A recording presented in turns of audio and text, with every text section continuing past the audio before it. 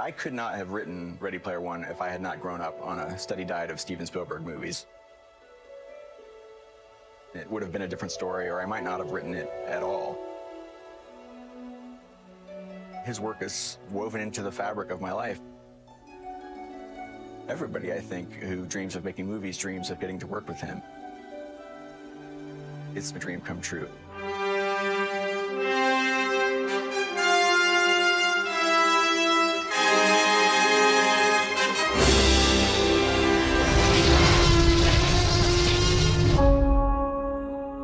When I read Ready Player One, it was the most amazing flash forward and flash back at the same time. I was born in 2025, but I wish I'd grown up in the 1980s. Like Halliday and Morrow, like all my heroes. I suddenly saw a future that Ernest Cline, the writer of the book, envisioned. It wasn't that far away from what I think is going to happen someday. I live here in Columbus, Ohio. In 2045, Columbus is the fastest growing city on Earth. But it sure doesn't seem like it when you live in the stacks. There's a dystopian society, and the fabric of our economy is crumbling.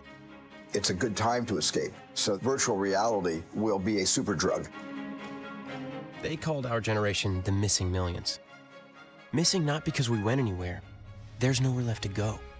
Nowhere except the oasis.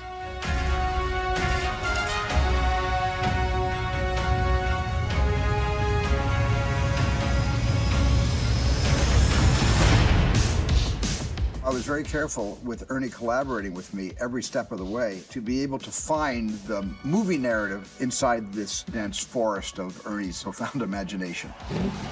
The Oasis being the ultimate toy box with all the toys in the world, and then playing that with one of the greatest filmmakers of all time, it results in just amazing action and such a fun adventure.